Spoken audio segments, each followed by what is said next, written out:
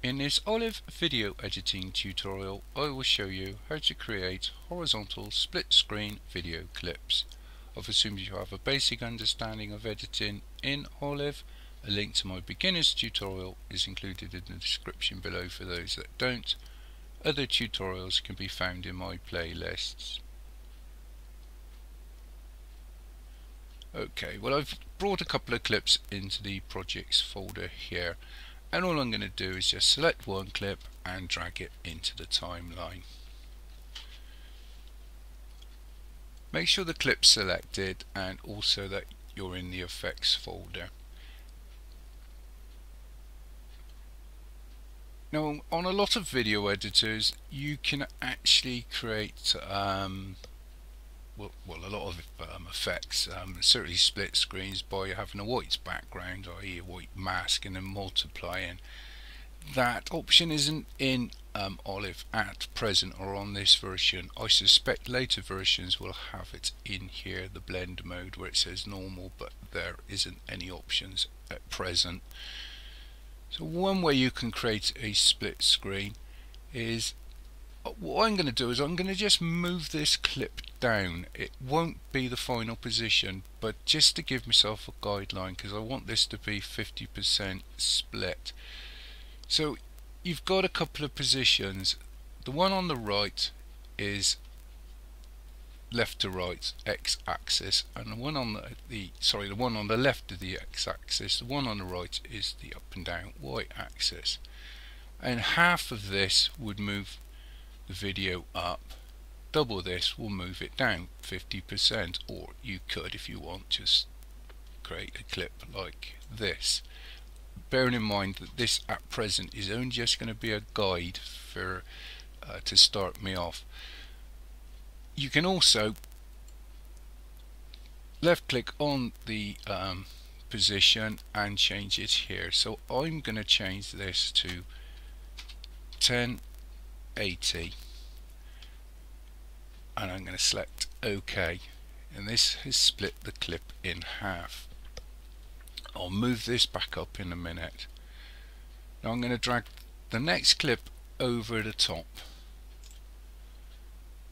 and I'll just snap it up to match the length.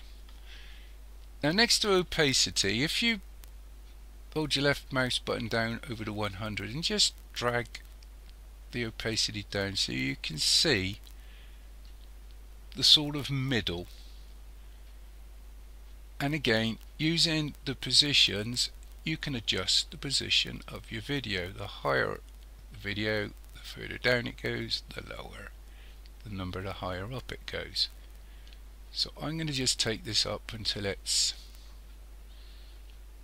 kind of in the middle of this point here.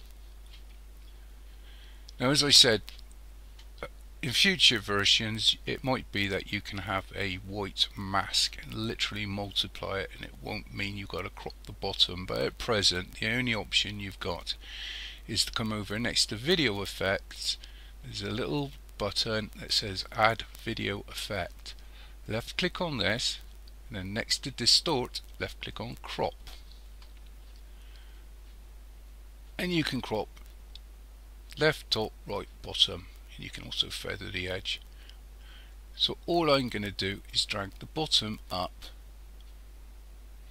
until it meets it, lines up with the middle. And that is basically all I'm going to do. Oh, take the opacity up to 100 as well. You may have to play with this. You might even have to left click and put in points at the end. It's not that accurate doing it this way, so that's fine. I'm going to go back to the first clip. If you're not sure, just look at the number up here, and I'm just going to reposition it by reducing this number so that the clip comes up to something sensible. And that's basically it. If you want to put another clip over the top, all you do is just bring another clip into the timeline I'll just snap this up. I'm not going to be too fussy with this third clip.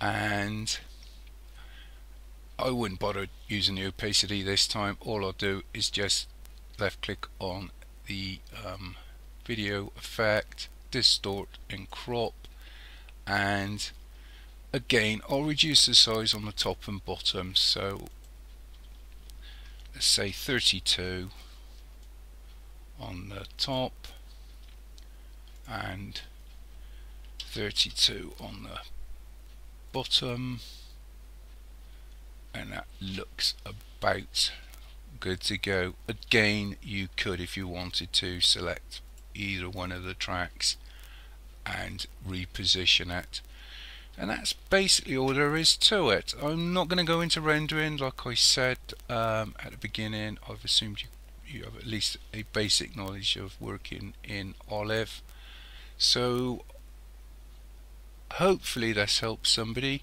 Thank you for watching. Cheers.